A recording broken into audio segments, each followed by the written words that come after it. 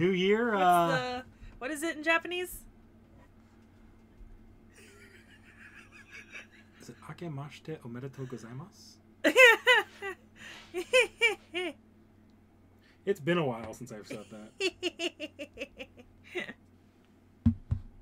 Yes, it's Akemashite Omedetou Gozaimasu.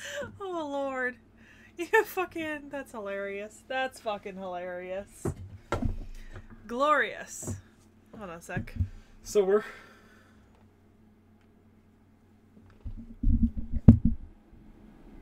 How are we coming in? Should be better now. Okay. Yeah? Yeah, Maybe. That's better now. So we're kind of stalling here. Rejoice, everyone, we're back. We're not stalling. I just need next time to maybe ready a PowerPoint presentation. So, we'll be covering a lot here with Tamamo no Mae. I'm just going to tell you right now, spoilers for anything Fate that's come out since the original Fate Stay Night, pretty much anything extra. Tamamo's role in FGO, as well as the events of an unreleased chapter in NA right now called the Tunguska Sanctuary. Because Tamamo's a character in that, apparently. Kind of. We'll get there. Oh, so I guess that's my cue. Yeah, why don't you talk us into Tamamo here? Talk us into and out of Tamamo at this point. All right. we have a lot more in Tamamo to go over here to start, too. We've got a god-awful amount to go over. So, Tamamo no Mae, Lady Duckweed. Tamamo no Mae is a character in Japanese history and mythology. She is from the... A lot of writings about her are from the Muromachi period, the Ashikaga shogunate from about 1336 to 1573, although all of her stories are set before that, canonically, which, you know, I mean, you write stories about what happened before you. Most of the stories about her are narrative literature, written, honestly, a lot of it in the Edo period. What we know historically, she was a courtesan under Emperor Konoe, who reigned from 1142 to 1155. And in a lot of versions, she's a legendary fox spirit, you know, who appears in Otogi Zoshi works. But she's also described by Toriyama Sekhie in the third volume, Konjaku Hyaki Shui, which is a 4-volume set of supernatural bestiaries based on literature, folklore, and art of Japan, which was an interesting thing to find. Also, some of her story is told in the Heike Monogatari, which I have here, but that's not the majority of it. So... In the Edo period, a lot of literature written about her would conflate it with similar foreign fox spirit stories of, like, corruption and stuff like that. Most namely, Hokusai's version from the Edo period, which is going to be the one that we're going to talk about the most, because it's the most fleshed out, and it's where a lot of her character comes from in a lot of the stories. Like, people build around this framework. So, according to his story, she was born 3,500 years ago in China. And she eventually became a powerful sorceress. After several hundred years, she became a white, pale-faced, golden-furred kitsune, or nine-tailed fox, and an expert in manipulation, and she would proceed to use her beauty, charm, and wit to enhance her standing and influence in world affairs, and try to seize power.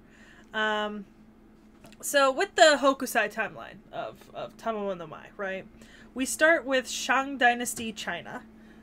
Traditionally 2nd millennium BC. This is the semi-mythical dynasty that succeeds the Xia, but precedes the Zhou, which is the first, like, fully established archaeological we have archaeological evidence for the Shang dynasty, but there's very little of it, and we don't know much about it, right?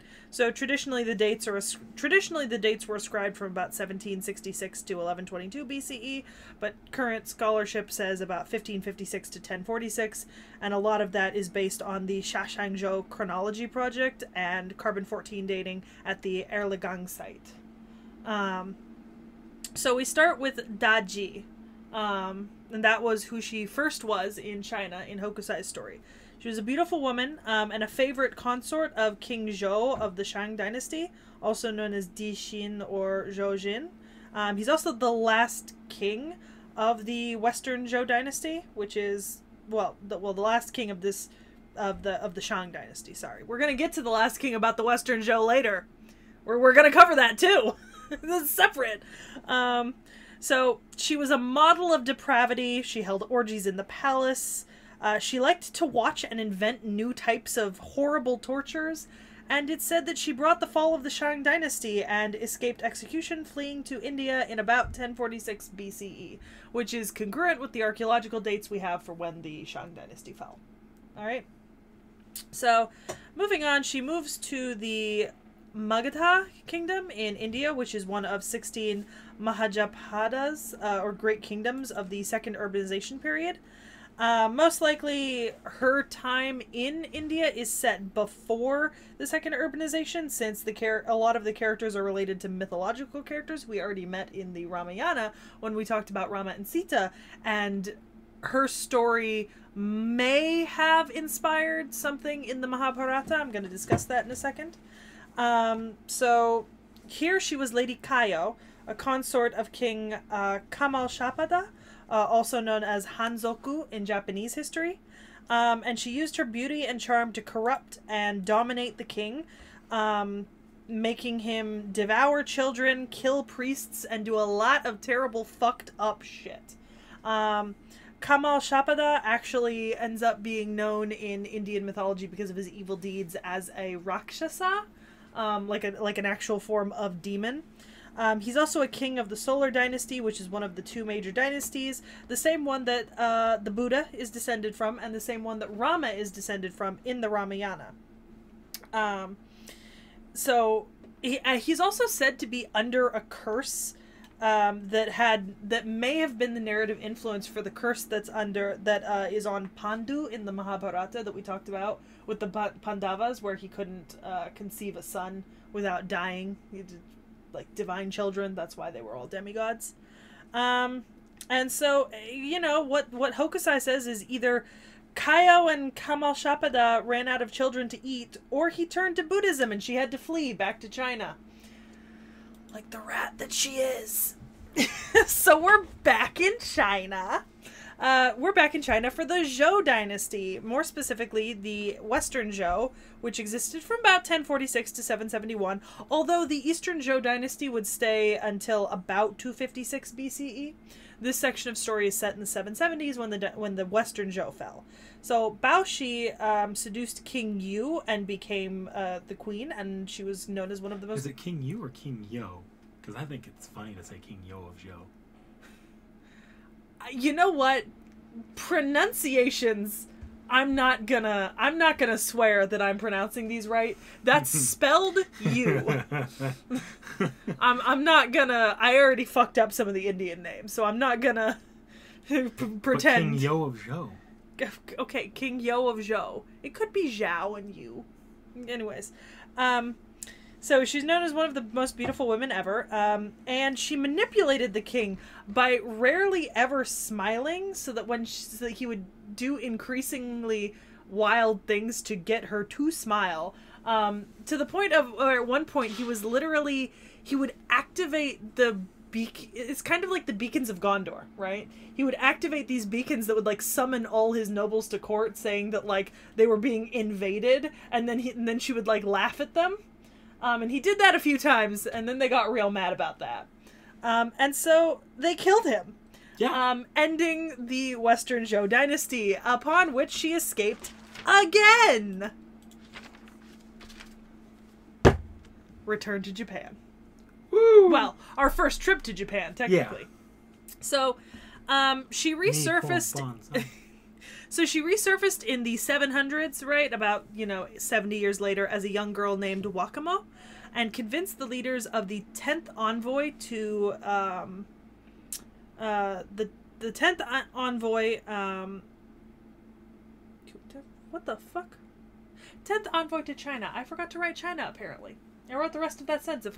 So she convinced the leaders of the 10th envoy to China, Kibino Makibi Abe no Nakamaru, which is significant. We're gonna say it. We're gonna mention that name again.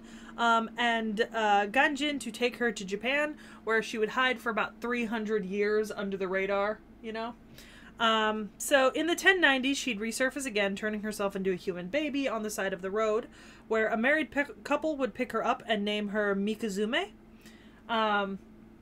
So they raised her, and she was incredibly beautiful and smart. At age 7, she recited poetry for the emperor, who was impressed and employed her as part of his court. She excelled in learning here music, history, astronomy, religion, Chinese classics. She was always clean and really nice smelling. For some reason, that was mentioned several times in the myths. They really emphasized the clean and nice smelling. She must have smelled real nice. She must have smelled real nice.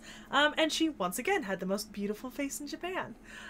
So not like me. Don't... Anyways, on her 18th birthday, a poetry and instrumental recital was held in her honor, and a storm fell upon the palace, snuffing out all the lights, and a bright light emanated from her body. And everyone who saw it was like, oh, you must have been so good and holy in your last life. You're divine, practically. And she was renamed Tamamo No Mae at that time by Emperor Toba, who lived from 1103 to 1156 but reigned from 1107 to 1123 and became his consort.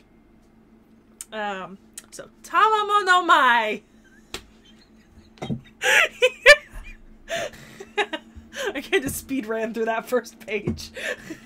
This is only going to get more detailed now. All right, second page. Let's go. We're on the second page. You don't understand. We're finally ready to start Tamamo no Mae proper. Yeah. So, immediately after she was named consort, Emperor Toba fell ill. So, Abe no Yasunari was brought in. He was an onmyoji when physicians couldn't do anything to help the king. So, I went looking this up from several different sources, and there are one or two sources that say it was Abe no Seimei, but the timeline does not line up there. Like, the time periods are not concurrent. Some people say it may have been Abe no Yasuchika.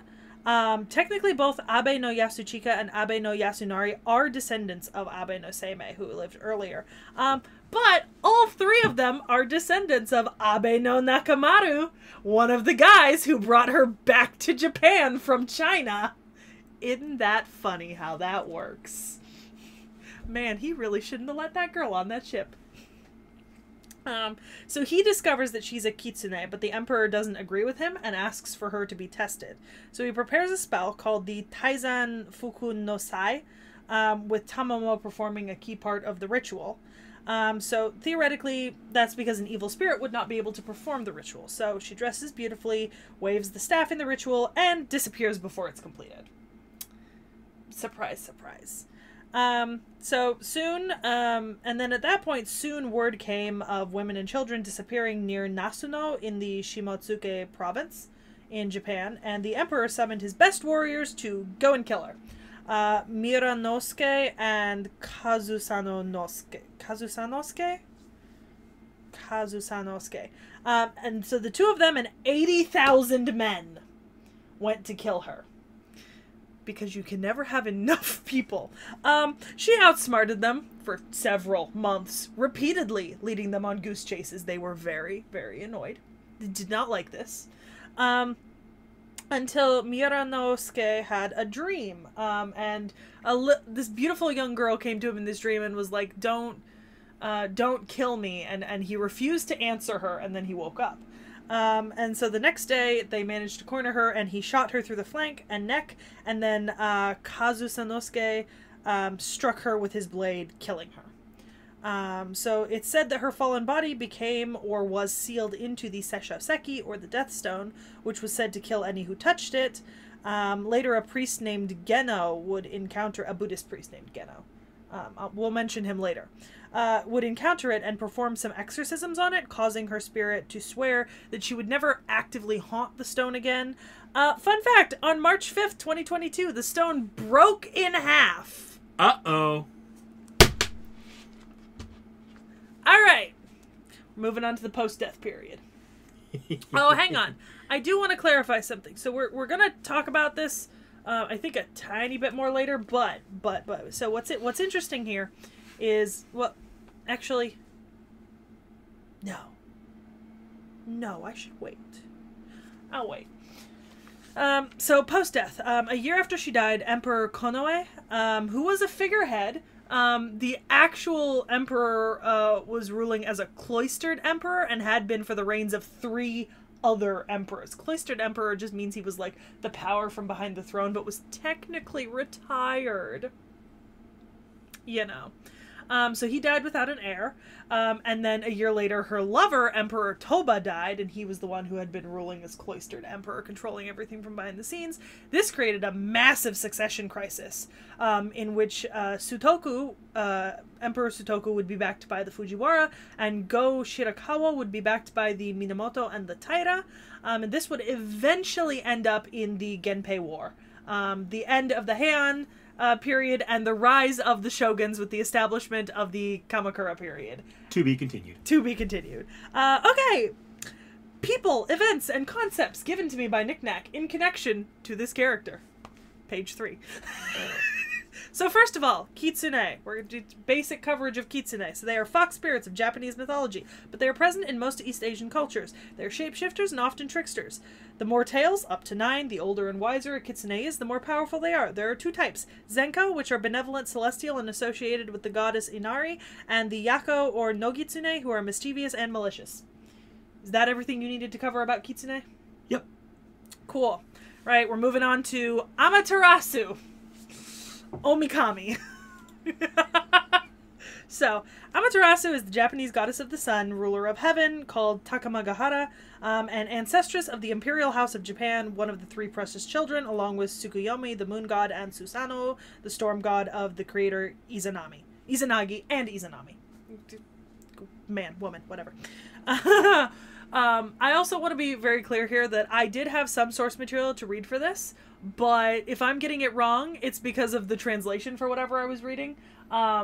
The Gikeki, which I was reading for a couple of the upcoming episodes in this one, literally has only been translated into English once by Stanford in 1966, so it could be flawed.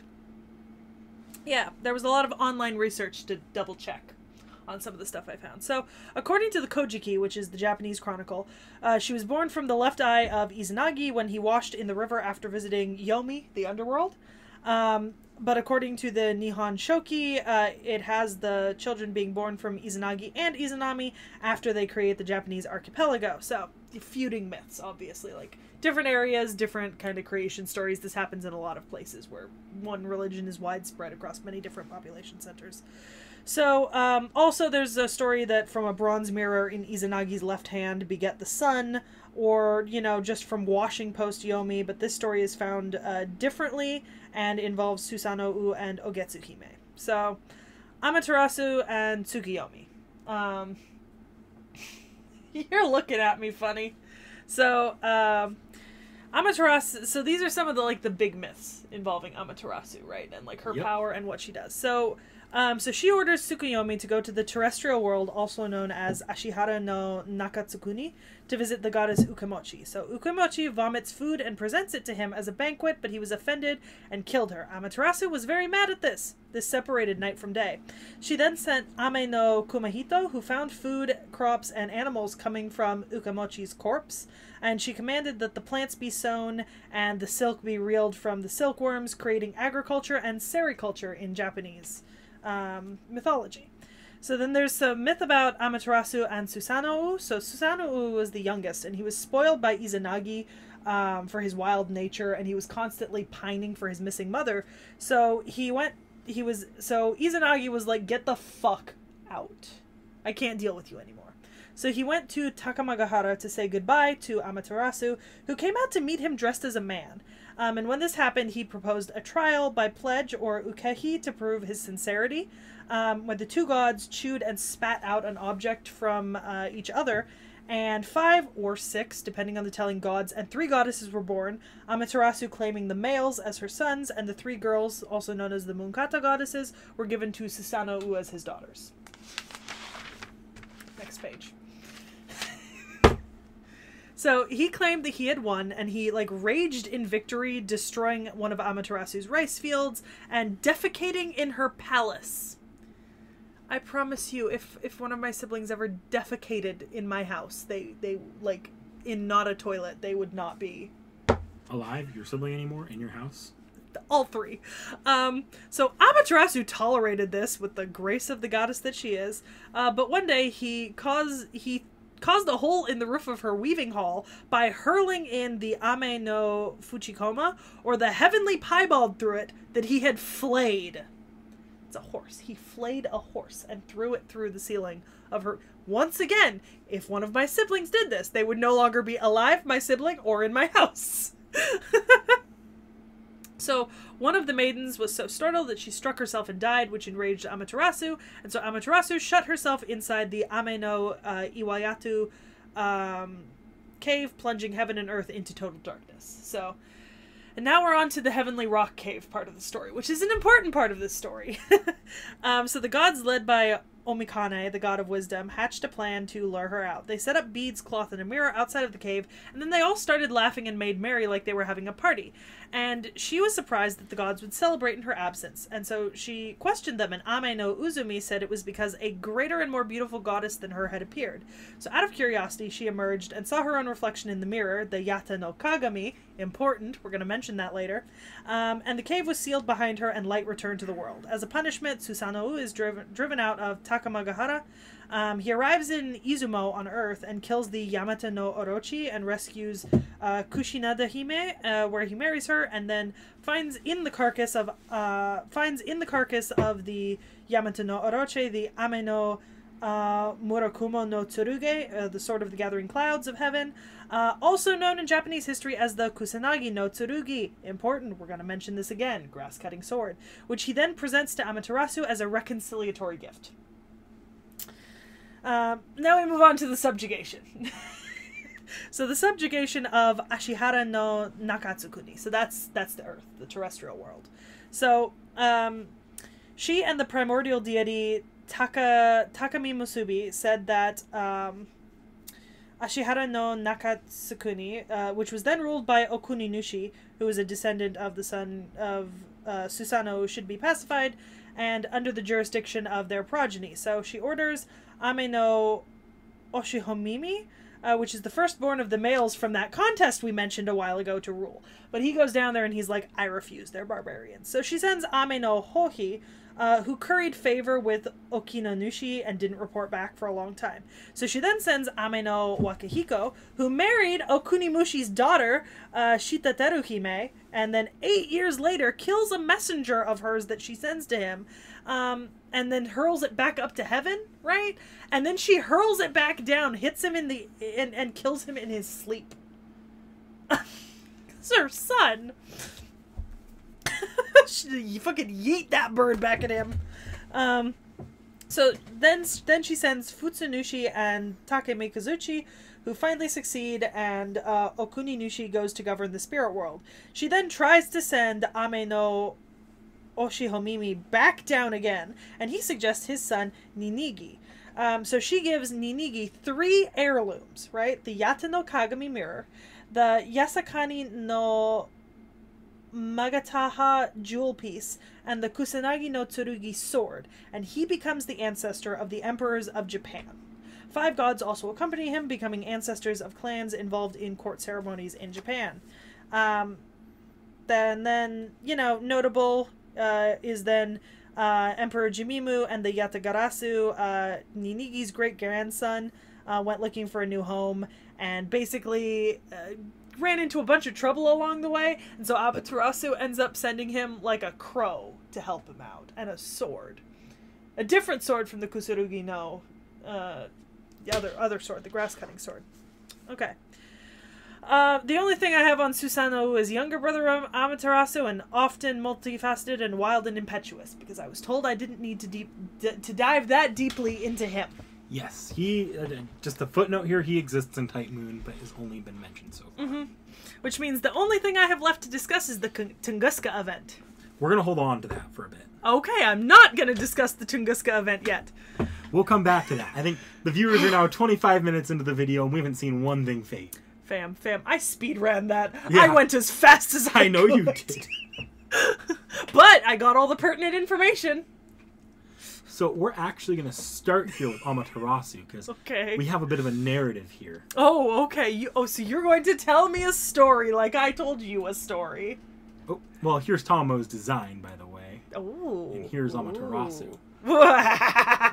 Let's just pull that up full I'm screen. Sorry. Mommy, I'm sorry. Mommy. Me likey. And big fan. This is... So, I'm all for this. let me be clear here. Amaterasu in Fate, without mincing any of my words, is an evil bitch. That only makes her more attractive. She appears as a 9-tailed fox, by the way. Hey! You can see her little tails in the background. So the kitsune was important not only to Tamamo no Mae, but Yeah. also to Amaterasu. Omikami. And remember I said she was an evil bitch? Yeah. She's so evil. Remember I brought up the Beasts of Humanity with the Foo video? Oh, is she one of them? She qualifies as one of them. She has not yet taken a seat as one of them. Oh. But she qualifies and expresses that she could be one of them. Hot. I'm into this. I can get down with this. Power-wise, it said she could beat about 100 heroic spirits, and only the strongest, like those top-tier servants, could actually even have a chance of killing her. Gil might be one of those top ones. Damn. A chance, by the way. I can cite here that one of the strongest people in Type Moon has either stated or indirectly commented, or has been commented, that they could fight and they might be able to win. But that's kind of a throwing shit at the wall there. See what would happen. You don't know. It's really not known. It could go either way. Okay.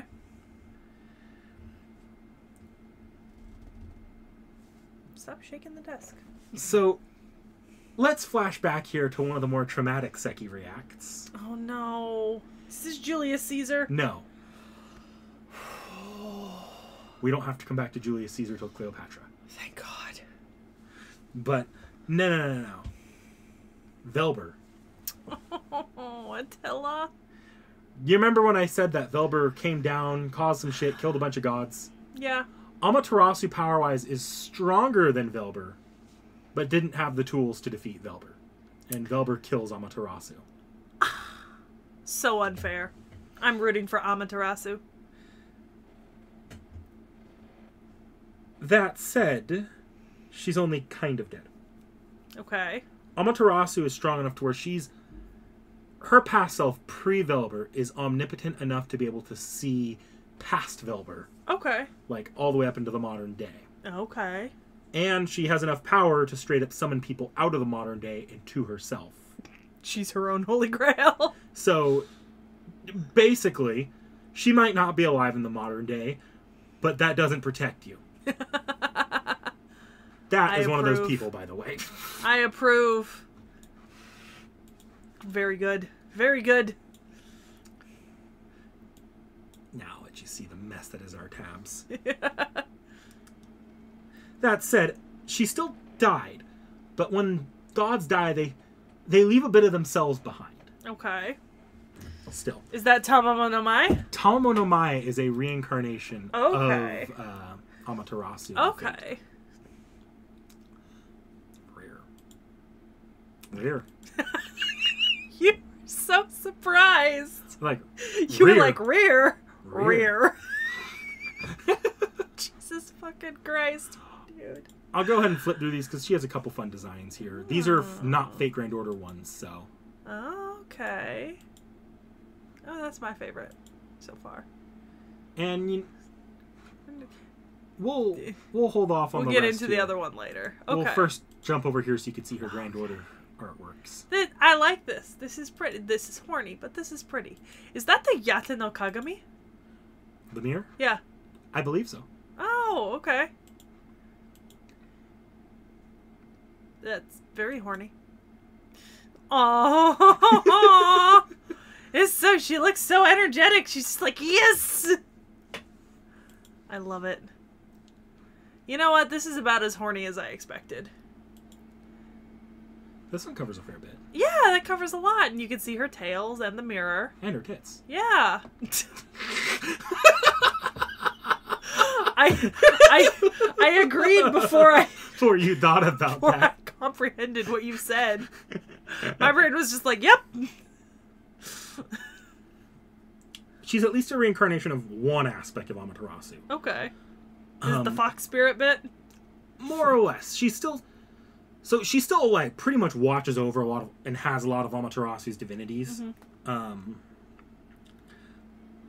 And this is the part where she starts incarnating into other people throughout history that brings down dynasties in China. Mm-hmm. Daji and Baoshi and Lady Kaio. Yeah. And she would go about that for a while. Yeah. A long while. Actually, it was so much so that Daji, which is probably the one she spent the longest time in. Yeah. Was so strong and she was so cruel as Daji. Yeah. That she, as Daji, then qualified as a beast of like an evil of humanity, a beast. Well, and I didn't particularly cover it because I didn't want to get into the sheer amount of it, but Daji is the subject of countless plays and pieces of literature and like Chinese writings. Like, she is an incredible, even disconnected from Tamamo no Mae, right? Disconnected from Hokusai is telling where he conflates them together. She is her own character in Chinese literature and mythology that is very prevalent, especially in traditional theater. Actually, there's one source that says that she not only could be a beast as Daji, she was a beast, and that source was what defeated her. That said, that source also very well could be lying through his fucking teeth. Who is it? I forget his name, but we'll get to him another time. Slimy little man. He claims he can be a grand servant with no proof of it. I haven't met any grand servants yet except for Lancer. Right? Yeah, I think it's just Romulus we've met Yeah, so far. Romulus Corinius.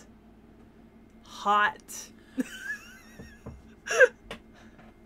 I have to admit, right? It was talking on a scale of, like, horniness, right? Because that's become my gimmick in a lot of these videos. Is Amaterasu, 10 out of 10. Stomp me any day, mommy.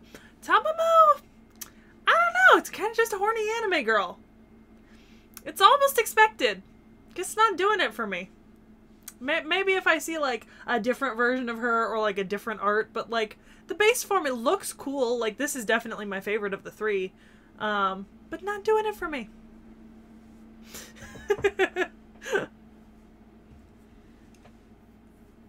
The last comment I'll leave on Daji is Tamamo claims that Daji isn't even the same person.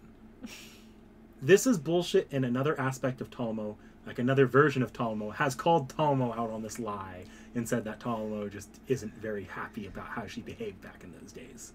Well, I mean, if you're going to take great joy in watching and inventing new torture techniques, you should own that. And holding palace-wide orgies. You would think, but apparently she couldn't own that forever. Kids these days. No sense of responsibility. Eventually she did go back to Japan. Mm-hmm. And... Yep, Wakamo. She became curious because in Japan they're worshipping her as Amaterasu. Yeah. And she starts really digesting human culture there and created a fascination with how well humans are able to secure their own preservation. Valid. So she reincarnates again, this time as Mikuzume. Yep. And at the age of 18, she goes and serves as a lady in waiting for Emperor Toba. Mm-hmm. And then she's found out by Abe no Seimei, who... Yep. I don't know for... Is it in Fate, it's Abe no Seimei? It is Abe no Seimei. Okay, so that's fine. But historically, I think that's about 300 years off, officially. I have to imagine that's the timeline. case in Fate as well. And that would just mean that they're saying Abe no Seimei is either very long-lived or immortal. But at the same time, like I said, the other two ones, Abe no Yasunari and Abe no Yasuchika, are both direct descendants of Abe no Seimei. Because this isn't the first time Abe no Seimei has come up. Yeah, I remember we mentioned that name before because I was like, this feels familiar. Wrong. Yeah. Back then, we brought it up in Murasaki Shikibu as well in the Heian period. Oh, that was it. That was the one I remember. Which is after this as well. I think the implication here is that Abe no Seimei is doing this thing where every single variation, like every single descendant is just him. No, this is contemporary with the Heian period. Murasaki and Sei would have been before this, as a matter of fact, I think. Because they're in the 1000s? Sorry, no, you're right. It's the... Yeah. No, yeah, that was wrong. But yeah, no, I'm pretty sure what it's saying here is that Abe no Seimei is just... All those descendants are just him, very long-lived. Which, fair. You do you, Fate. It is funny, though, that he is a direct descendant of the dude who brought Wakama back to Japan, though. I don't know if you knew that, but, like, no, I saw that and I was like, gold! But yeah, she was found out in the ceremony to figure out whether or not she's a kitsune. Fox ears sprouted from her head and wouldn't go away. So they chased her with the hounds into the fields of Nasu. Yep, that's, we talked about Nasu. And when the 80,000 men showed up to get her, she begged for their forgiveness, and they did not forgive. Miranosuke said nope, and Kazusanosuke said nope. The first wave, they all just fucking died. Yep. The second wave, she once again returned to trying to beg for their mercy. They also didn't give mercy, except this time she did not kill them, and she was killed in the field. Oh, never mind. I was gonna say character progression. No, she died. That's okay. Ultimately becoming the stone. Sekhie, splitting in 2022. To be continued. I swear to fucking God, if Fate doesn't capitalize on that and do like a modern day version of Tamamo no Mae, like post-COVID. Unfortunately, I don't think they will, because outside of a few servants, Altria being one of them, most of the time to be a servant you have to be dead. Quite dead. Well, technically she is dead. Not if she gets released from the stone. No, she's dead. It's her spirit that's in the stone. Yeah. She's dead. Her body is dead. But yeah, okay. Let's see here. I believe I have another note here. So, this incarnation being the one that actually ends up being summonable. Okay. What about... no, okay. So here's the thing, right? I was about to ask something about another version of her. Her and another version of her are already in the D&D campaign. I had one of them at one point, but I traded them away with Vorn and Realm. So I no longer have Tamamo, but we do have two versions of Tamamo in the campaign. Yes. Yeah. Sorry, I had to respond to something there. So, this incarnation is what's summonable, because this is the incarnation of Tamamo that was actually human. Like, this is where she incarnated as a human and wasn't just a shape-shifting fox spirit misguiding men. Okay. Yeah. But as a result of her being a lady-in-waiting, this version of her has a disposition to being a good wife. Like I said, she was incredibly well educated in everything that a court lady should know, and she was the lover of Emperor Toba until... Yeah, in that final story, you'll notice there, she was quite well behaved, comparatively. Okay, to be fair... It's a lot harder Konoe fell ill the minute she became his consort, and she was fucking Toba on the side.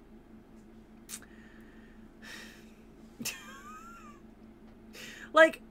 Let's be honest, she's still a gold digger in that version, Because Konoe was the emperor, but Toba was reigning as cloistered emperor, and she was fucking Toba and Konoe. But Toba was her longtime lover. The one that she performed for when she was 7, who took her into the court.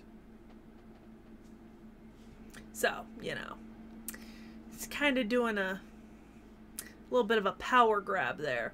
She's very famous for that in a lot of later literature about that. They go on about how she's, like, always searching for, like, to corrupt men and gain a lot of power in her own right. Sorry, I threw myself off track with something. Don't make this video any longer! We are 40 minutes in, my dude! Sorry, I'm trying to figure out where I am here. You were looking for a spare note. No, it wasn't Oh. I brought it. That was the good housewife bit, was the spare note, the lady-in-waiting influencing that. Okay. We'll go ahead and move on to her abilities here. Tamamo no Mae.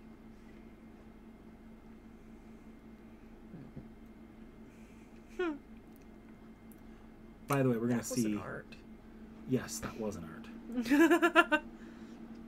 we're going to see... What? Well, as you can see, how much Tamamo Yeah, is. There's a lot. There's so fucking much. I want to find...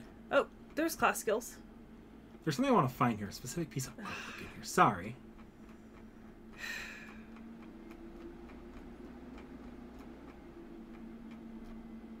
Because we actually have some artwork of her in the field. I should have brought this up earlier. I am sorry. We're looking at every piece of artwork. Wait, go down. Go down. Okay, never mind. I thought I saw green. Is it in a card art? Oh, no, here it is. Oh, yeah. Beautiful young girl. Begging for her life. Should just click the abilities in the tab to the side. I should. There is too much. I know a commenter's gonna say it. This is a good spot to put us here. So, Tamamo no Mae, once she's summoned, she only has one tail. Okay. Over time, she can grow more tails when she's summoned, but that one tail indicates her power level. Okay. We have numbers. Okay, but the problem is these mean nothing to me. You're gonna need to give me a servant I know to compare this to. So, Gilgamesh, Arjuna, Karna, like these A-rank servants, right here. At rank A, they have it here. Oh, okay. And Tamamo, with only one tail, is actually extremely weak. Okay. The most she's willing to grow when she's summonable as a servant normally is 3 tails. Each of these numbers is just timesing itself by 9, isn't it? Yes, it's exponential growth. Yeah. And that is how strong Amaterasu is compared to your average servant. Ah, very very strong. Servant. Yes. Very strong. To be fair, though, due to the age in the Hokusai story, wouldn't, what was the Nobu have a... Nobu, potentially. Nobu being a gag character, everything's kind of up in the air. Yeah, but she does have the old thing. The old thing. But, let me see here. So, possibly out of disdain for her previous, like, very power hungry self, and partially because she just wanted to lose the weight that they gave her, she cut her own tails off. Okay. And that is why she's only summonable as one. Okay. It will be important later for these extra tails. Okay.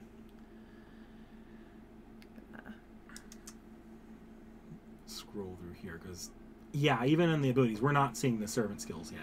There they are. Yep. Okay. Alright, so territory creation, divinity, yeah. If she didn't have divinity, I'd be very surprised. With that backstory. Is it curse arts? That's her primary means of fighting, or just curses. Yeah. Shapeshift, interesting. She didn't have this until this last one until she interacted with with another fox girl in another Fate work. Oh, Fox's wedding. That's okay. Okay. Of a certain JK rival. We'll get there eventually. Oh, I'm so confused. Don't worry. This skill is mostly a gag skill. Okay. Okay. All right. So her NP here, 8-fold blessings of Amaterasu. Okay. Yeah, that's the Yata no Kagami, probably. Yep. It probably even says here. That just says 8-fold blessing. Yata no Kagami. Yep. Yep. Oh, see, Taka Hinatero no Mikoto, according to other descriptions of the Nihon Shoki, I mentioned that.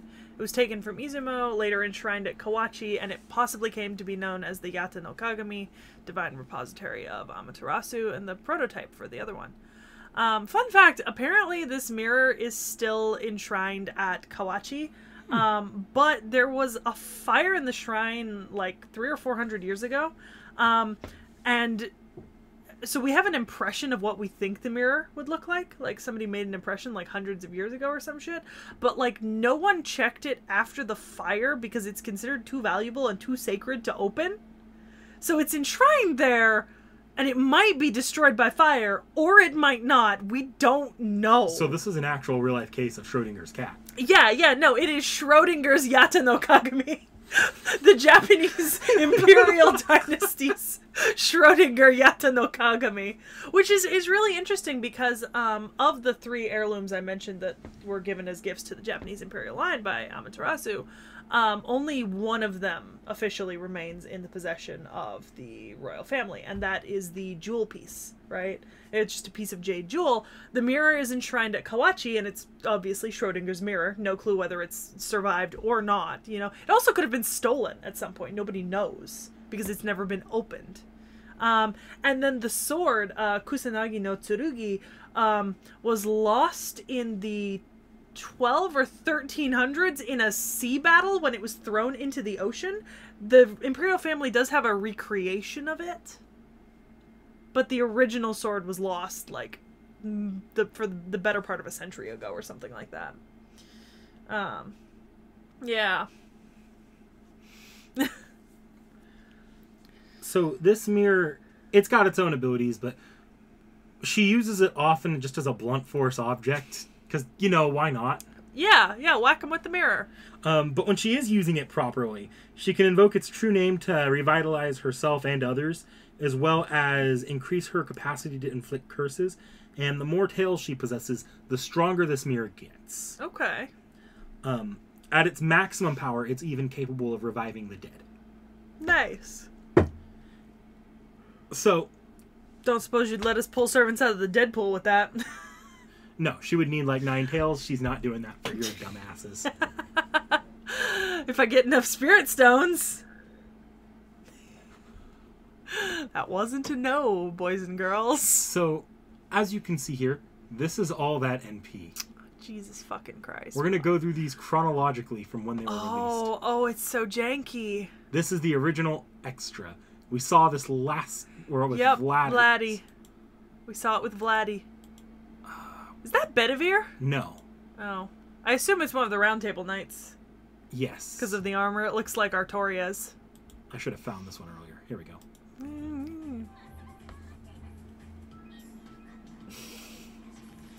This is like Nintendo level. This is for the PSP.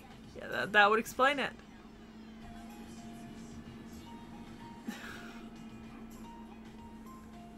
Yeah. Okay. That's it on that one. Okay. This is just a better version of that one. Yep, this is for the PS Vita, I think. Oh, Jesus. But it already looks a Ofuda! million times better. Look, she's got the Ofuda. Yep. Ooh, and Torii Gates.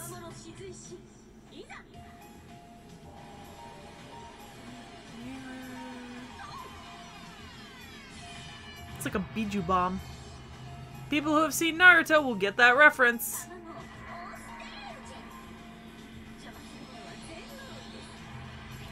Or a spirit energy bomb from I think she Dragon also Ball. used it on another Tamamo. Yeah. It's Tamamo versus Tamamo. So here we go, FGO. Okay. Let you see some of her animations. Yeah. Oh no, use that mirror. Whack someone.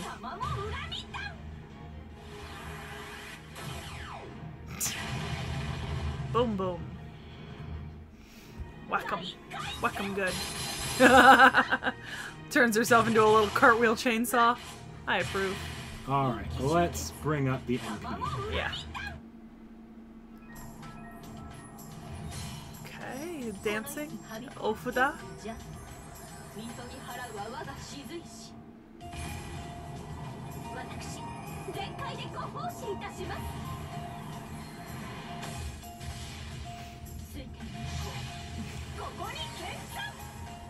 It's certainly colorful. We're getting bigger here. Now we're with Extella. Oh. This one we don't need to worry about copyright on. Okay. Ooh, I like the as a fan with the Ofuda sticking out. That was cool. This is all the exact same NP. It's just different animations of it. Yeah. The Ofuda, the mirror, the Torii Gates. This one needs to be used as an attack, though. Ah. Biju bomb. With the tail, I could get the fucking Biju bomb. Okay. This part, we're going to need a blackout. So we'll see you when we get back, folks. Okay. So, alright, we're back, folks. Fuck the Extella link copywriting. Is it really that bad? They got us before the video even went up last time we had one. Yeah, but that was a while back. That was like a year and a half after the game was released. Oh, okay. When it came out, apparently you can get your entire channel taken down for that when I did research later. Okay, never mind. Alright, Plus Play, we do not have time to... Dilly dally. We This really is arcade. don't. Okay. So she's just in everything. Yes. She's a caster, right? We didn't clarify that. Yes, okay. we didn't. She's a caster. Okay. I was like, ooh, that's a chest ratio.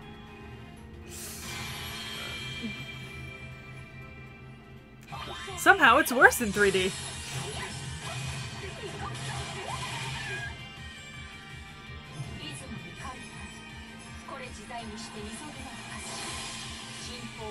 Off the Torii gates. Yata no Kagami.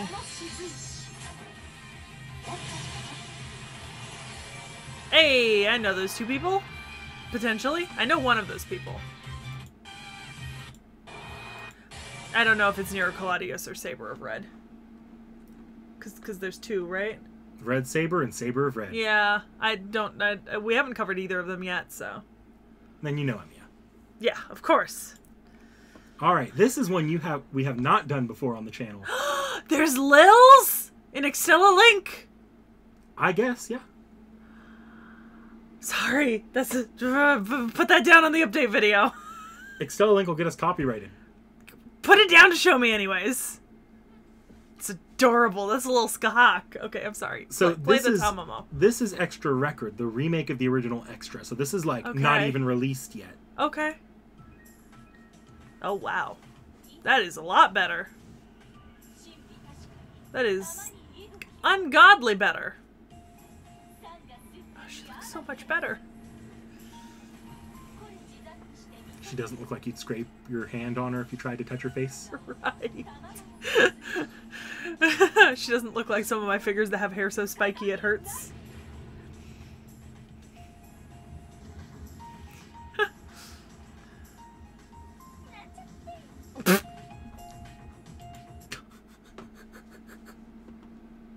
That last bit got you, apparently. What the fuck? I cannot deal. Alright. So, yeah. Tunguska?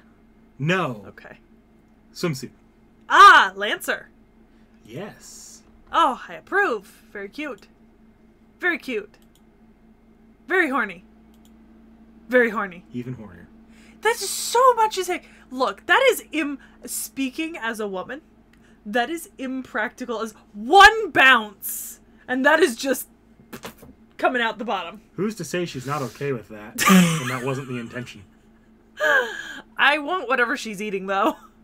Yeah, that looks real good. That looks fucking delicious. Better than that monstrosity I got. This is adorable. I like this. Oh, I like that the little lifesaver is hung around her tail. That's really cute. So, Tamamo Lancer here actually has something.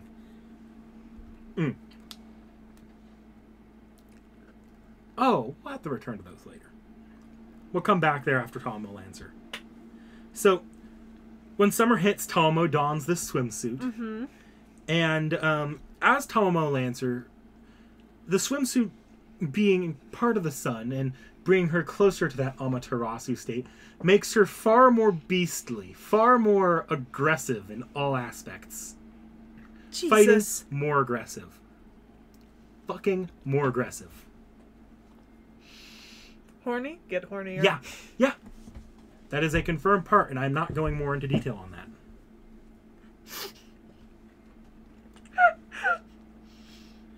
In this form, parts of Amaterasu just start leaking out.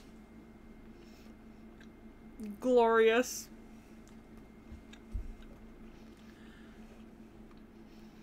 Abilities-wise, she's pretty much... So let me go over here. We'll just... Oh, I just switched the tabs.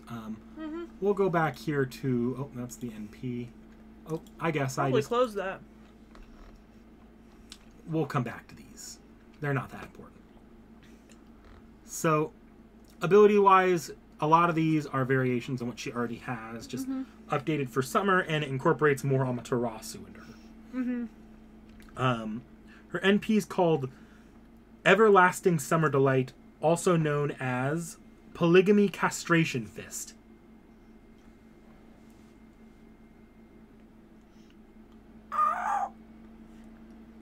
It is an anti-male attack.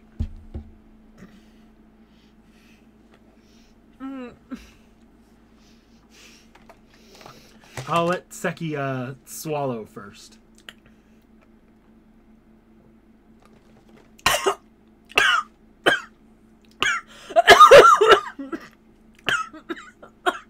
What the fuck? So, it's actually supposed to be an anti, evil spirit attack meant to ward off evil spirits going into that Amaterasu aspect. Is this like Meb's chariot thing? No. Okay. Tamamo Lancer, and actually Tamamo Cat can do this as well,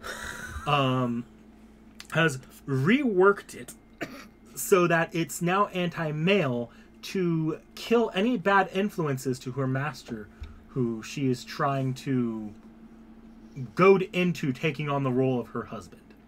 She's grooming them. Yes. I wish I could be more charitable to Tamamo here, but I cannot.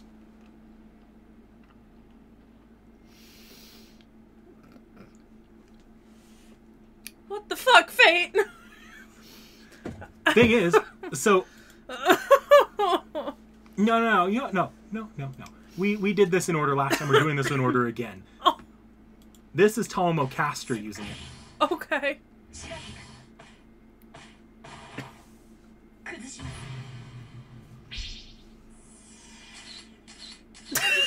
Why?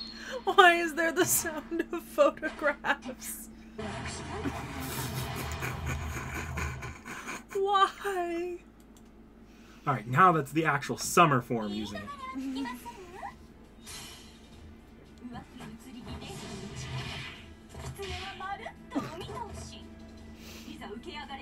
Oh wow, they really animated the physics. Yes. Arcade! Oh, we have an arcade! Do we have an arcade for all of these? No. Okay, thank God. This is our last arcade today, I think. Okay.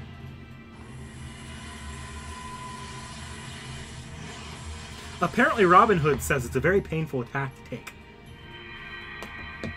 What? I haven't met Robin Hood yet. Nope. Oh, wow.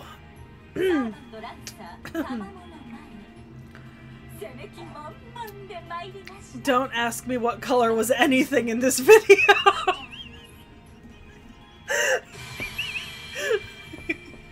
I don't know if I mentioned it yet. She's a Lancer, obviously. Yeah, I mentioned it earlier. I saw it on the page. Those umbrellas are deadly. Oh wow, that was certainly an angle. Oh, that was another angle. Oh, that's another angle. What the fuck? Oh. So did the fact that she held orgies in the palace as T.H.E shine through here, or what? A little bit, yeah, a little bit. Alright, so we'll come back to that. Jesus fucking Christ.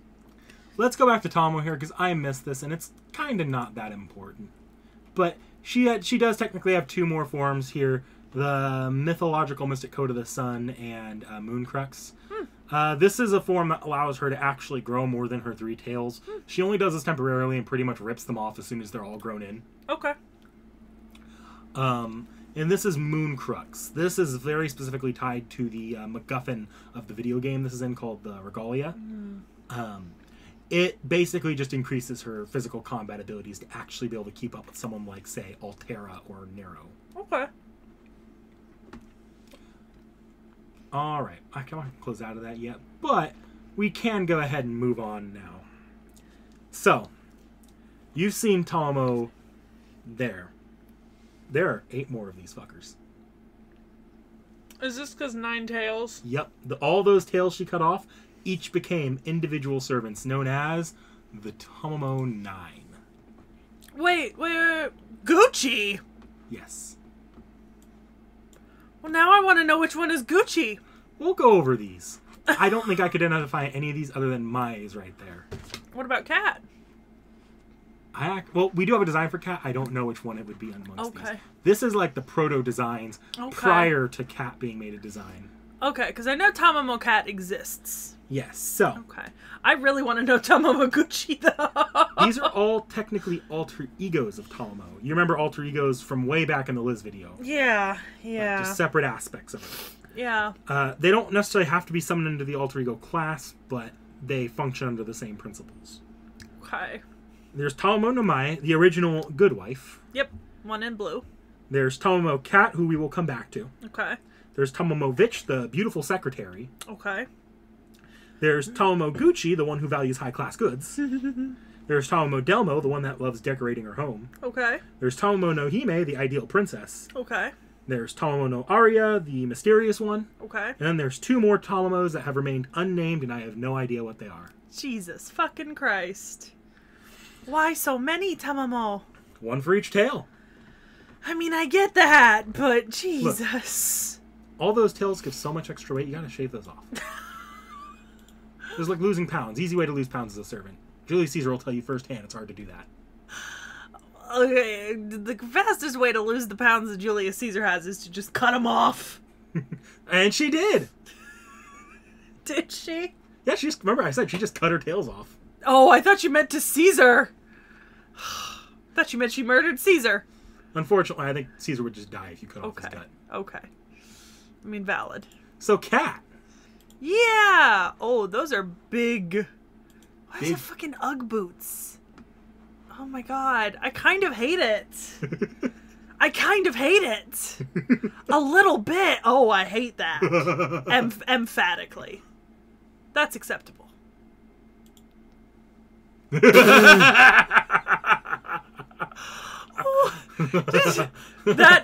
Those are the eyes of someone who has recently been to the bathroom with white powder. Somebody dangled catnip in front of that kitty for too long. Sissa gets those eyes. Sprites.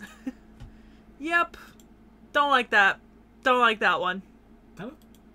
That's better. Oh, that's a costume. Oh, it's like, yeah, the roller diner girl. I approve.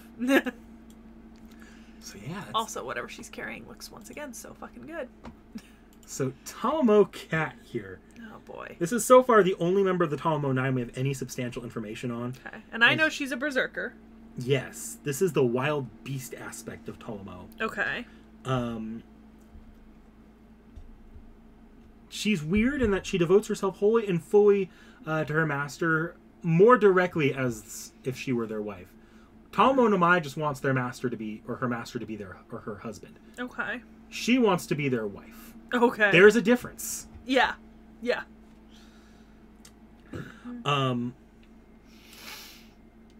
While she's reasonably intelligent, the one thing she's lacking is reasonable amounts of reason. Okay. Shaking the camera. I guess just as a quick little fun fact here, Tamamo No Mae, like the full Tamamo No Mae, along with a bunch of other servants, trained under Beni Enma for to learn domestic like skills like cooking and cleaning. Oh, during that hell event? Pre the hell event. Like, this is pre FGO, pre-history here. Okay. Tamamo No Mae wasn't very good at it. Tamamo Cat, however, kept with it and became actually good at it. I feel like we might have mentioned that in the Beni Enma video. Yeah. Yeah. That has earned Tamamo Cat a place in the kitchen alongside Emiya, the other resident housewife. Aww! I always forget Emiya is such a housewife. I mean, look, Unlimited Blair, he cleaned that entire mansion. He did. He really did. Very well. And very quietly. And very fast. Combat-wise, looked hot doing it. Is just not important, but she can use the cursed arts that Tamamo can still. And, yeah, I'll go ahead and scroll down here in case you want to take a look at that. But Take a look at her skills in detail. Oh, yeah, it's really just... It's okay. simple. Yeah. So, her NP here. Opulence of sunlight and catnip. Oh boy, do I get that. Again, not much here. It's mimicking a torture game where a tiger chases people in the woods. So, back to that Tamamo no Mae as Daji learning new tortured methods. Look. I'm not saying that I value tigers more than I value some people in this world, but I'm not saying that I don't value tigers more than some humans in this world. The one other thing that Tamamo brings here is Tamamo Cat being part of Tamamo. Remember that? You know how the stone of death, the stone that Tamamo came out, Sekhie. it said that it like brought about misfortune and sickness to those that came near it? You bring about the person the tiger's chasing also tends to face some bad fortune. Jesus. Afterwards, Cat takes a nice long cat nap to recover her strength. I feel that, honestly. We just have FGO here. Thank God. Ooh, Fire Tail. So, laser beam. So I need to find a version of that fireball. Fireball? Probably skip ahead to the NP now. Oh no, I'm trying to find a specific version of this. Why?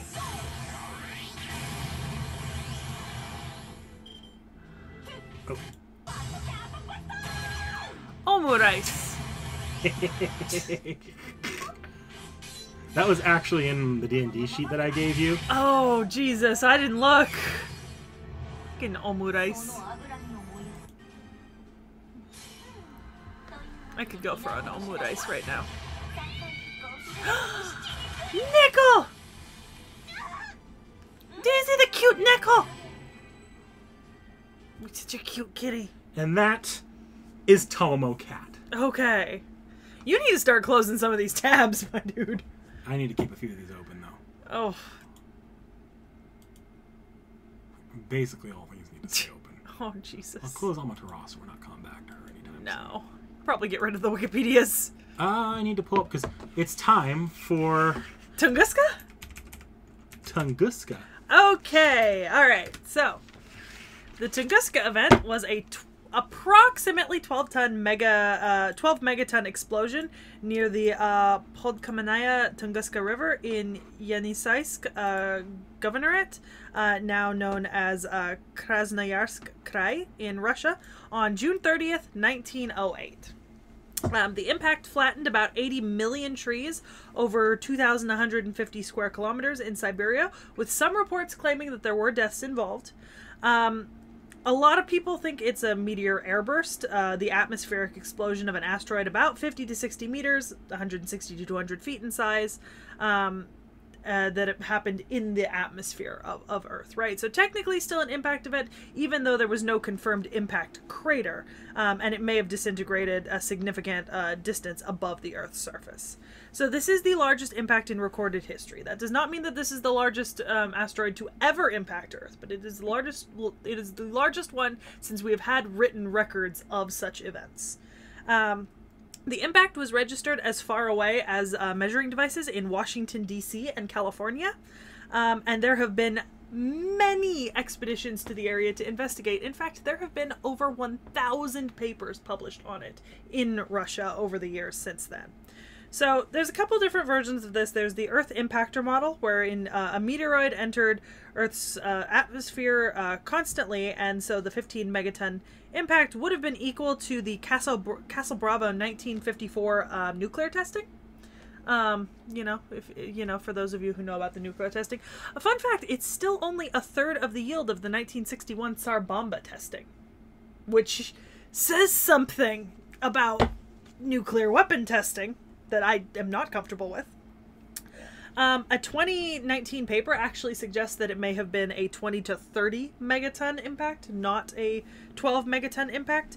And recent estimates place comparable yields only about once in a millennia. So even though we have kind of meteoroids entering Earth's atmosphere constantly, they rarely impact like this. So there's the glancing impact hypothesis, 2022, model match of an asteroid about 200 meters traveling at 11.2 kilometers per second. That would match the impact.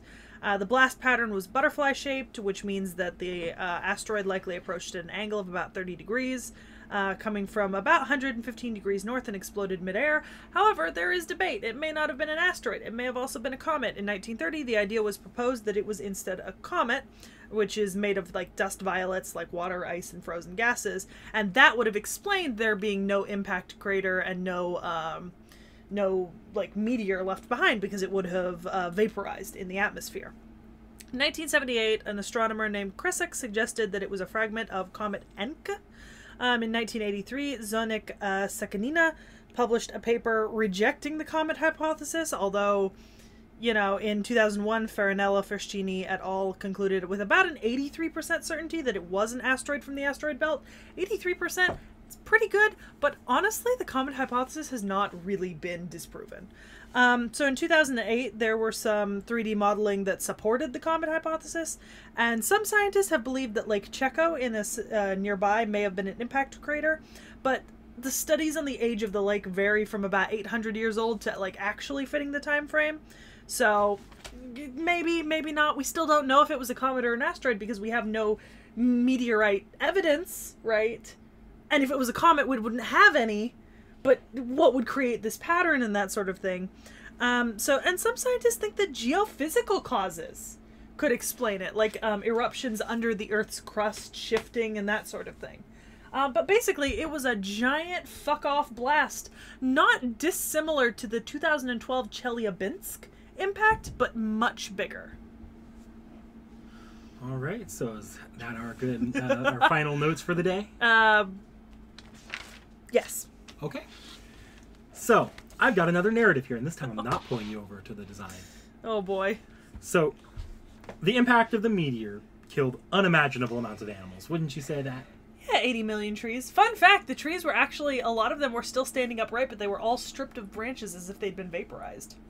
Imagine what that would do to a mammal. Well, that many animals, they get a lot of grief, a lot of fear. And do you remember what happened with all the dead kids in Jack the Ripper? Did all these dead animals create a fucking spirit of suffering? It created a nature spirit. Oh. This nature spirit would be so immense, and I just made a little ding. Jesus. It would grow to encompass not only the animals that died in the blast, but all the animals in the nearby area that were suffering at the hands of, like, the expansion of human civilization as well. Okay. Basically, it just became one giant lump of animal suffering. Okay. It was notable enough for the counterforce to summon a servant, Dobrina Nikitic. Yes. Nikitic. And they got to observe. We'll cover that servant eventually, but for today, it doesn't matter too much. Yeah, we're not covering them now. That servant ended up naming that spirit. Okay. And the spirit's name became Yaskaya. Okay. How do you spell that? Yaskaya.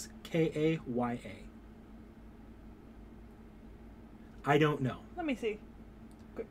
Sorry. I actually don't have a good way of showing it. Okay. I'll see it on the page, I'm sure. Maybe. When you take me to it. Why wouldn't I? We'll get there. So that spirit wasn't quite cognizant at the time. Okay.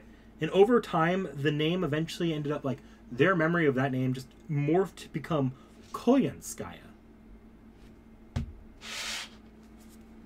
You aren't going to find that in your notes. Okay.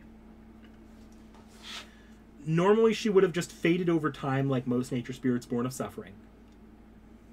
And she normally wouldn't even be a servant. Like, you normally would not have a Tunguska event servant. Mm-hmm. Because, unlike something like Jack the Ripper, we don't prescribe the Tunguska event any deeds that we give a human. Technically, some people thought it was aliens. Not enough people. Not enough people. However, in the year of our Lord 2017. I was expecting 2022 for some reason. Technically, it was 2019 if we're talking in the NA server. You remember how Calf Palug relinquished his seat as Beast 4? Oh, did she become Beast 4? She took note of that. Oh. And suddenly she became a spirit with a goal. Oh, to become a beast. Technically, I could have included her in Calf Palug's video. Oh. But we still needed to do Tamamo. So it was just whichever came first, Calf Palug or Tamamo. And it just happened to be Tamamo. Yes. So, having gained a goal and a purpose, and more consciousness, she realized, or not realized, she picked a saint graph that she thought was similar to her in nature and grabbed Tamamo No Mae's saint graph. Okay. And took on one of the Tamamo Nine's name, becoming Tamamo Koyanskaya. Okay. I really want to see how these are spelled. We'll get there. We'll pull that up in a second. Her physical appearance are apparently close enough to Tamamo when she was dodgy for I'll just say for someone to have confused her with dodgy. Okay. Hokusai? No. Okay.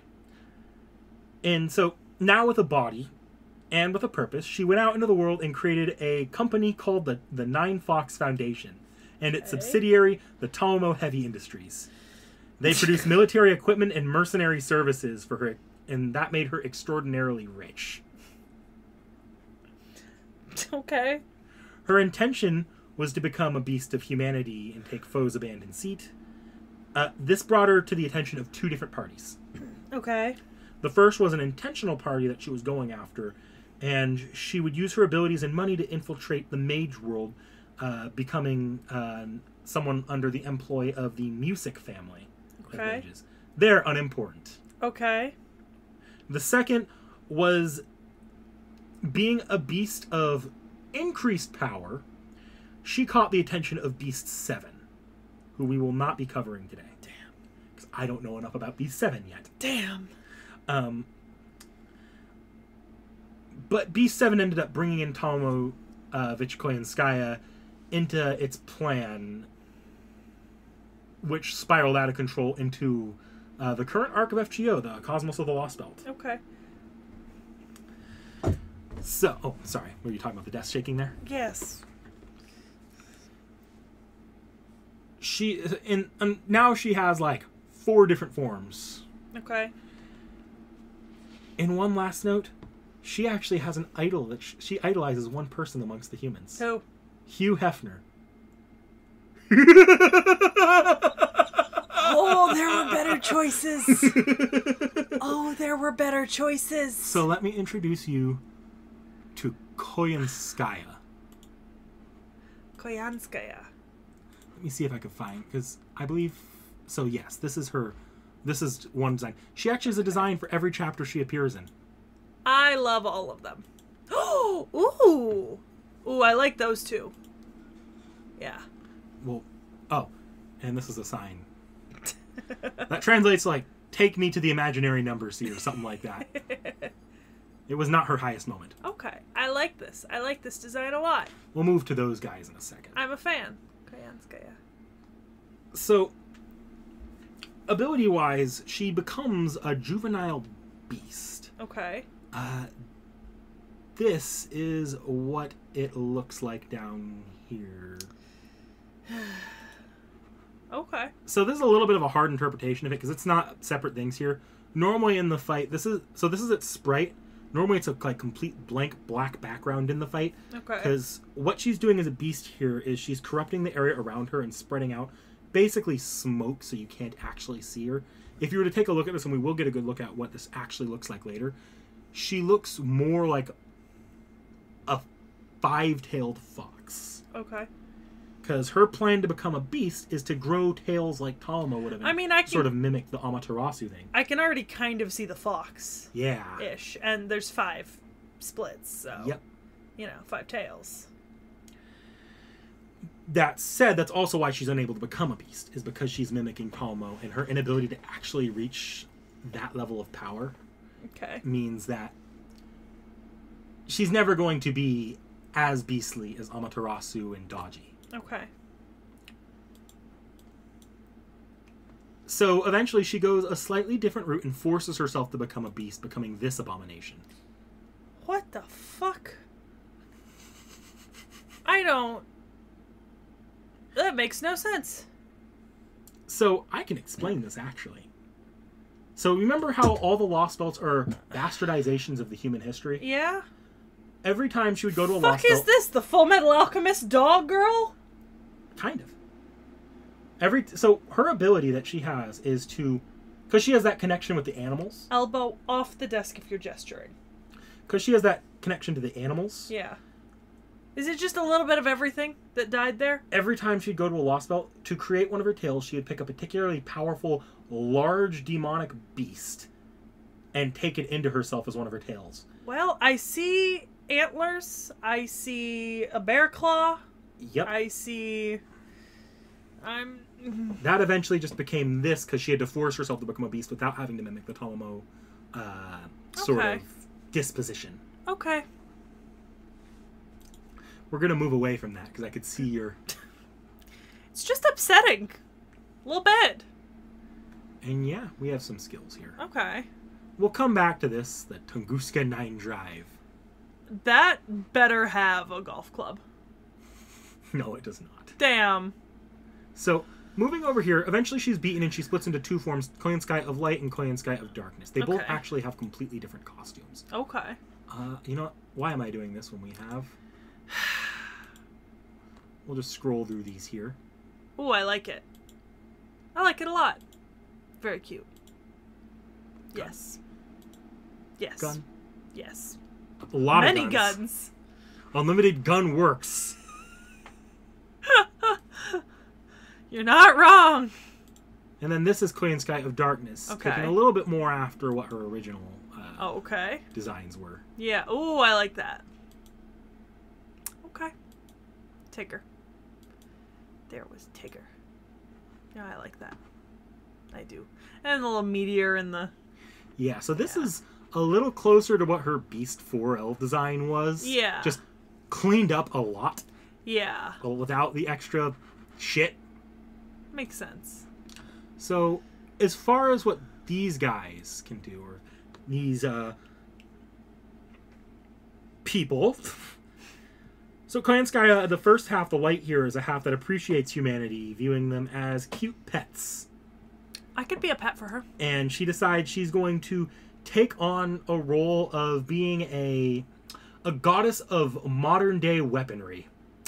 I could be a pet for her. She pat me on my head anytime. As far as what she does, she makes guns. Okay, yeah, no, that sounds... Aptitude for slaughter. Innovator Bunny. I like that name. She's actually, like, her favorite thing to do is make weapons for humans to use to destroy each other. Nice. And she's also a capitalist icon, as she is still trying to use NFF services to lead the world. Nice. Her NP here is called the Is-Tula 7 Drive. You want to scroll down? There's not much more to scroll down. It's just sources. I just wanted to see it. Yeah. You didn't have it scrolled down far enough for me to see it. It was like cut off here. So, Is-Tula 7 Drive. Okay. She built a mech based on the Izumo Grand Shrine in order to, not in appreciation of it, because she wanted to parody it and mock it. Okay. And then she fires ballistic missiles from it at her enemies. Valid.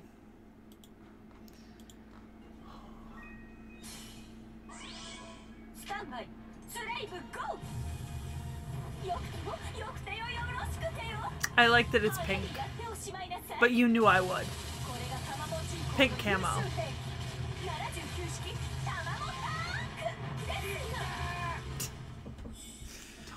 Tamamo Tank. You gonna show me the MP? That was the MP. Oh, sorry. Do you want to see some of the animations here? No. Sorry, I just didn't realize it was the MP because I'm an idiot. That was a little bit well animated to be the regular attacks. look. So, Koyanskaya of Darkness here is actually a worse person than she was when she tried to become a beast. Presumably the of Darkness name. Yep. Her hope is to lead animals to destroy humanity. Okay. This is closer to how she was with her Tunguska event, because basically she separated off from any character development she had prior to her defeat. Okay.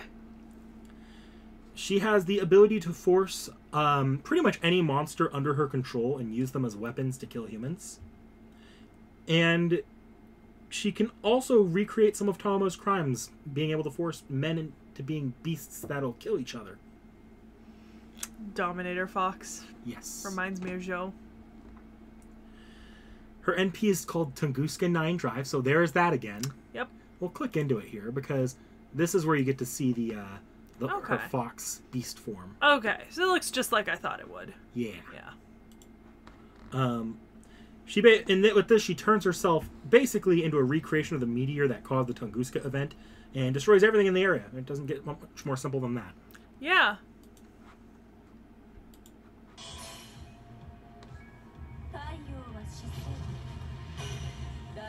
There's the meteor. Big fox boy.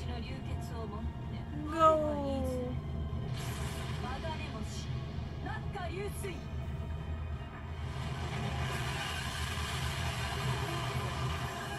Jesus.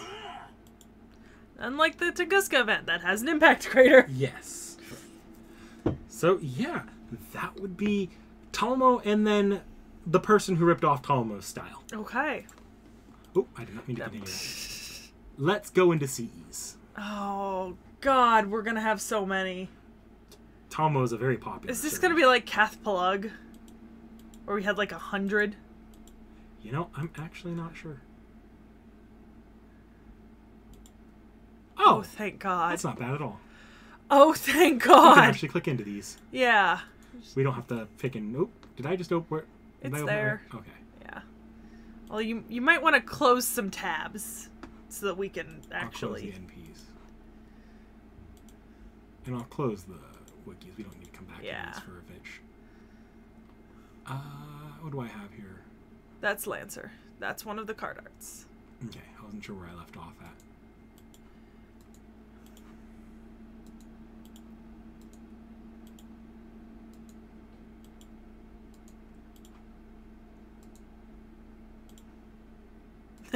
Hell's Kitchen. Hell's Kitchen. Okay. Got the Daredevil CE. Alright. So, Tamamo's fan club. This is her Bond CE. Oh, that's cute. It's a dream manual to prepare dreaming wives to one day live in a dream house with a dreamy husband. The manual includes many tips and how-tos that can turn anyone into an ideal wife. I see. Only ask your husband to spoil you when he has free time. If your husband looks sad, please spoil him instead. Of course I already know this. Tamamo totally gets this sort of thing. Heart. Apparently the book doesn't write about how to get the dreamy husband. I appreciate that. I feel it, Tamamo. Mikoto bride training. Okay. This is all for my master, willingness to do anything.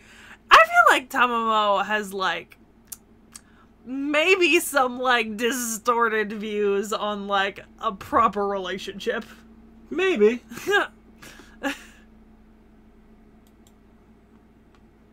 Valentine's.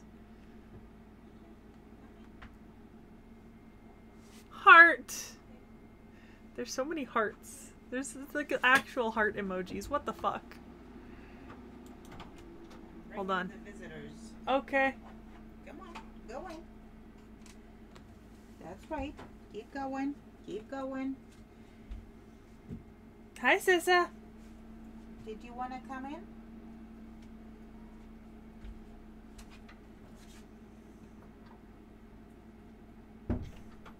That's mean. Fox's Night Dream. Okay. You want to scroll down? Ah, the cry of the matchmaker fox. The wedding party marches forth. I approve. 1,000 Torii gates on her way. These are very... The faithful dog who waits. I don't know who the character on the right is, but... I might. Shield bearers and head-hunting warriors are no match for us. This is how we show our devotion. Jesus, another heart emoji. Fate, Extella. See Altera there in the background. Yep. You have Tamamo. One of the Savers. Extella. Seraph. Regalia. Okay.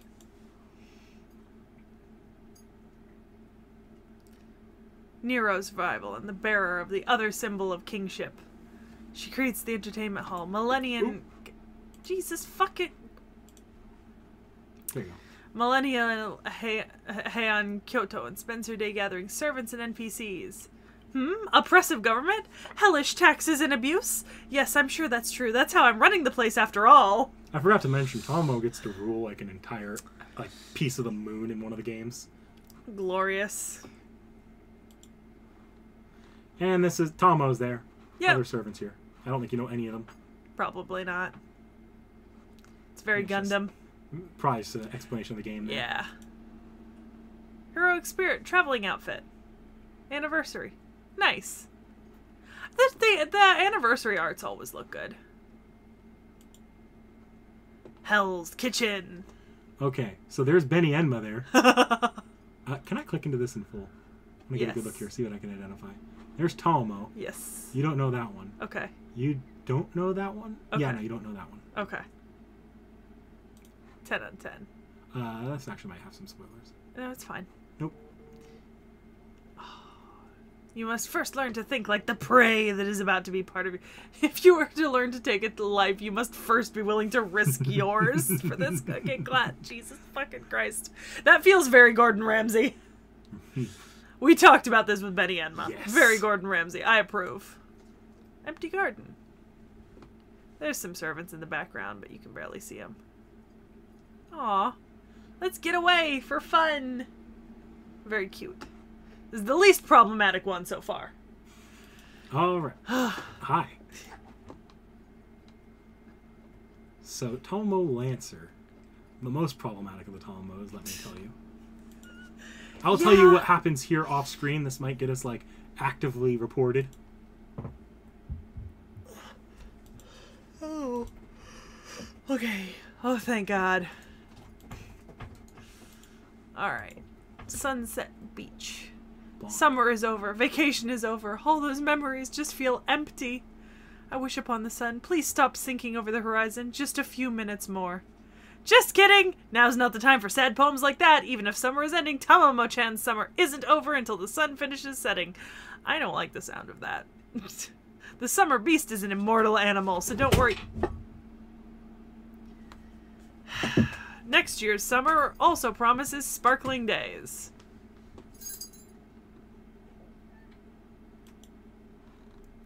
Chocolate driver. Oof.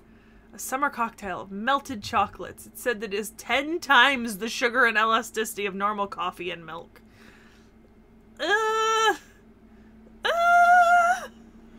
Okay.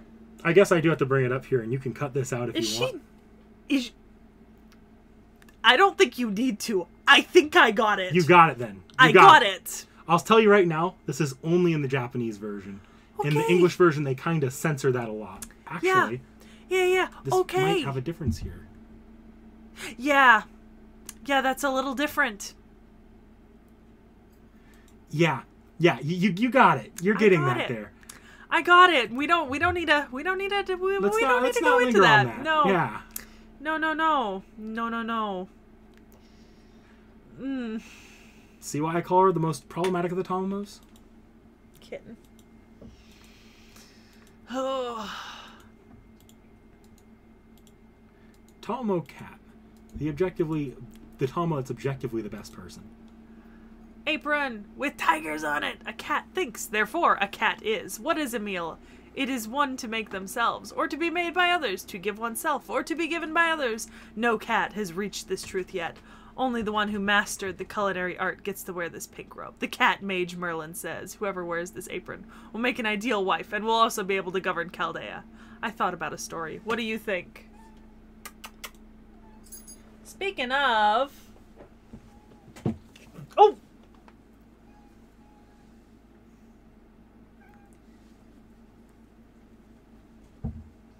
I want the third one, but I don't want you to pick her up because she's not going to like that. I think she wants out. She does, but we can't let her out until I'm watching the kittens, so she's going to suffer for a couple of minutes while we finish. Don't hiss at the babies! Alright, hold on. You want me to... Boo boo boo. Come on, darling. First of all, we say hi to our viewers.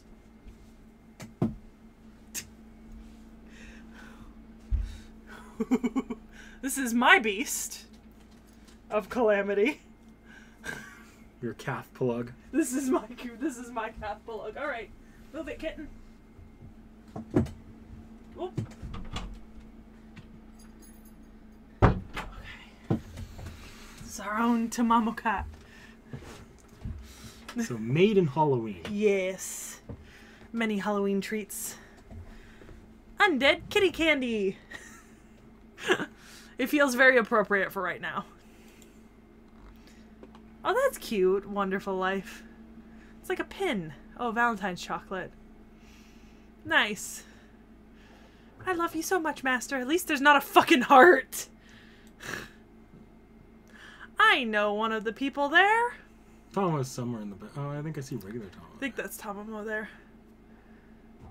Chaldea kitchen truck. Unlimited Burger works! This time around, the truck heads out to fill hungry stomachs in New York. Enjoy a piping hot burger. Wait a minute. There's Emiya. Are these just all the kitchen... Those are all the kitchen servants. There's Emiya. I don't know any of these except for Emiya and Tamamo Cat. Unless that's Benny Enma in the back, but I don't think so. No, it's not. Yeah. Yeah, you don't know these. Yeah, I don't know them. Alright. These ones probably don't have more than one or two. Because they're new? Yep. Nice. This was released not this July, but the previous July. Yeah. Hey!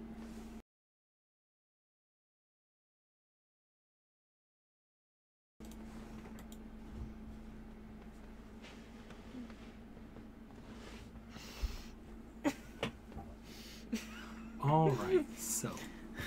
They don't have a choice, Nick. That's some art. Oh.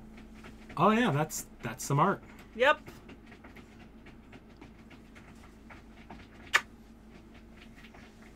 That just looks like a... Oh yeah. Oh, that's cute. Okay, card arts. Who do you know in here? Not a lot.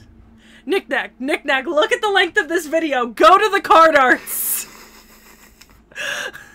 Open them.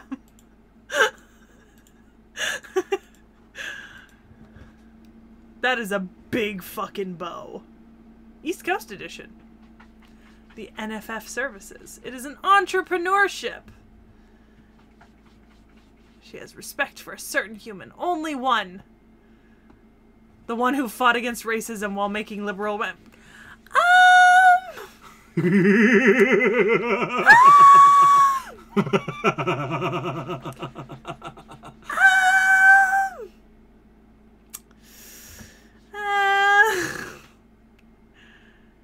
Yeah.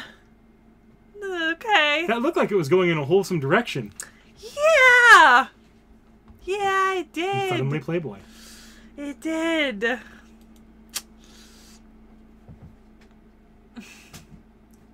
Pistol. It's a pink gun. Oh, it's a pink chocolate gun. Jesus. I love it. I love it. Oh, wow. Okay. Is that Meb? Oh, no, I know who Maeve? that is now. Oh, sorry. No, it's not Maeve. You will see them eventually. Yaskaya. This is the name. Yaskaya. Yep. Actually, it spoils the name in there. Oh, so. I didn't see the other name. I just saw Yaskaya. We'll go ahead and move on from this one. Okay. Darkness. Darkness, darkness, darkness. Darkness. Dun, dun, dun. Bum, bum, bum, bum. Oh, nothing there. Yeah, this Only is like two. from this last New Year. Ambition of Koyanskaya Eurasia edition. The last one was East Coast. This one is Eurasia. Yeah, that'd be why. It'd be absurd if the species declined for reaching its limit. To prevent that, I'll purchase everything bad about you. The anger, jealousy, grudges, and resentment. You're not allowed to go extinct on my watch. All you need to do is keep demanding the products I offer. Colonialism. Imperialism. Jesus fucking Christ. NFF extra. Oh, lipstick. Valentine's chocolate shaped like lipstick. Cool. Doesn't seem very practical, but cool. So yeah, that would be Tamamo plus Koyanskaya. That's a fucking behemoth of a servant. Yep. What'd you think of that? That hour 40 minute now on our clock? I think that there were some problematic elements of it. So Tamamo Lancer Oh, yes. Tamamo on Lancer. Valentine's Day. It was very horny. I expected it would be, but it was very horny. It was kind of that horny where it's like too horny to be horny. So like it's horny, but like not horny. You know what I mean? You know what I mean. Yeah, it wasn't bad. It wasn't bad. I think it was just a lot. A little bit like Velber, you know? There's just a lot going on. Yeah. Oof. At least unlike Velber, you got a generally pretty accurate portrayal That's of true. Tamamo No Mae. That's true. Right down to the orgies and the debauchery. But did I really need that? I mean, if you can't have Tamamo at her orgy, you can't have Julius Caesar at his general. You know what? I'd make that trade. I would. I would make that trade. Yeah. Well, do you have a hint for the next servant? To be continued. Yeah, to be continued. Very much so. Like, comment, subscribe.